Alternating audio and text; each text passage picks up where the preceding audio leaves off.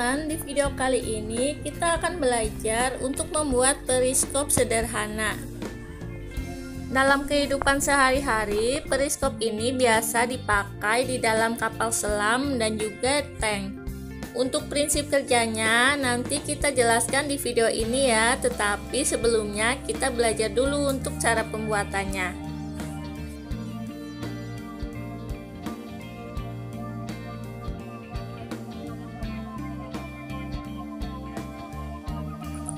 Oke, langsung aja kita ke cara pembuatannya. Di sini yang kita butuhkan yaitu kardus dengan tinggi kira-kira 30 sampai 50 cm.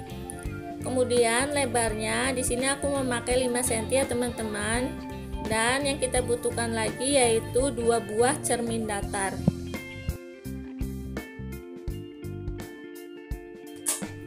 Pertama, kita buat lubang dulu di salah satu sisi kardus ya teman-teman. Untuk besarnya, kalian menyesuaikan besar kardus.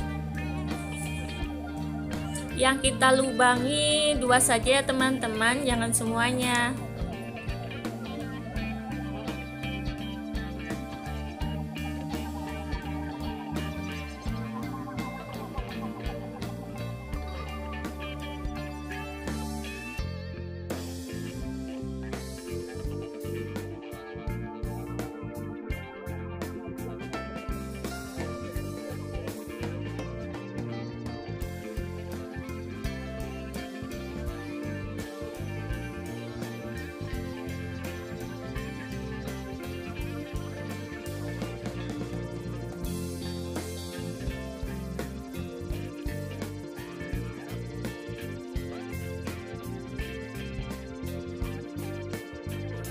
Nah, sudah jadi seperti ini ya teman-teman. Sekarang kita buat kotaknya. Di sini aku akan memakai lem tembak agar lebih cepat kering. Jika tidak ada, kalian bisa memakai lem biasa atau bisa juga lakban atau selotip.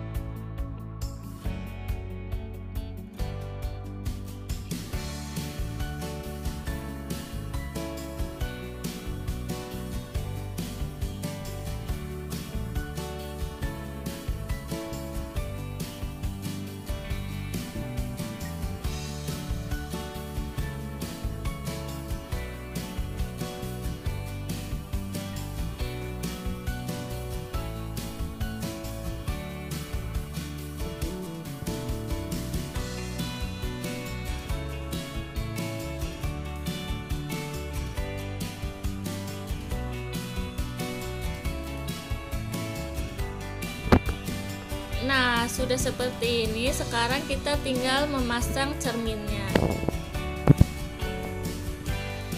Untuk cermin kita pasang saling berhadapan ya teman-teman, dan posisi cermin dengan kemiringan masing-masing 45 derajat.